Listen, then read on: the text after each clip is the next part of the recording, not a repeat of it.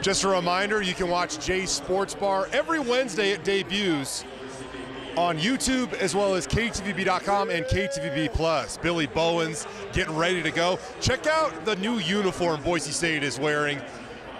I have to break this down for you. Yes, they've worn the white helmets, the white jerseys, and the white pants before, but you will notice that they have the Broncos script, the old school script on their white helmets. They've never worn this exact getup before, but they are 21-8 all time when they wear the all-white Stormtrooper look.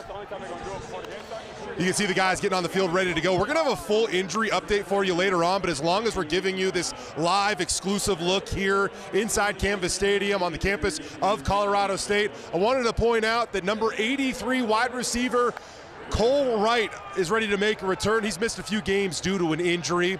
It looks like George Halani will take yet another week to recover from whatever he is dealing with. So Ashton Jeanty will once again be your starting running back this evening and carry the load for the Boise State backfield. Up front, there's a few interesting things going on the offensive line. Garrett Kern was actually snapping in warm-ups to backup quarterback Maddox Madsen, while Mason Randolph was taking snaps with Taylon Green. That would suggest that Mason Randolph could be your starting center tonight. That is certainly something to keep an eye on. Obviously, Eric McAllister will be ready to go. He leads the Mountain West with 596 yards receiving this season. The Broncos starting to dial things in on offense. They're up to 29.7 points per game on the season. They haven't averaged 30 or more points in a game, or for a game over an entire season since 2020, Brian Harson's final year at his alma mater.